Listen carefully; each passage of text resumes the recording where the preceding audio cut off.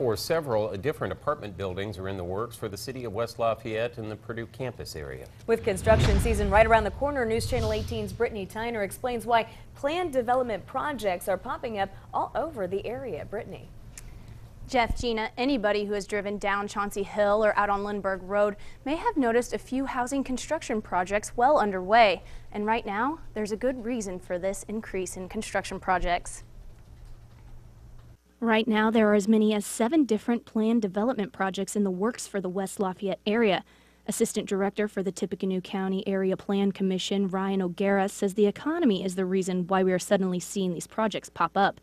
He says when the recession hit, plans came to a halt. We have developers come in, bring us their concepts, and then they would sort of disappear for a while, and then they'd come back and actually file to rezone the site and begin the project negotiations.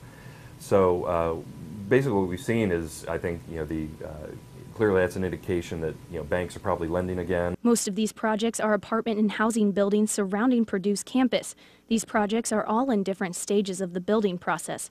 For some, construction is well underway, while others are still waiting to be approved by the Area Plan Commission. What we're seeing is a host of projects that are interested in increasing densities near campus and really creating, I think, a neat urban look as well. Assistant Director of Off-Campus Student Services, Ashley Darnell, says students are not obligated to live on campus. He says if they choose to live off campus, these new apartment buildings will give them more options. Not every student is going to find that the pros living on campus are better than the pros living off campus.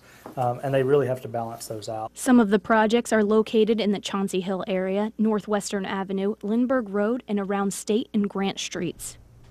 O'Gara says these residential projects will attract commercial business to the city as well. He says it's a big step forward for the West Lafayette area. Brittany Tyner, News Channel 18.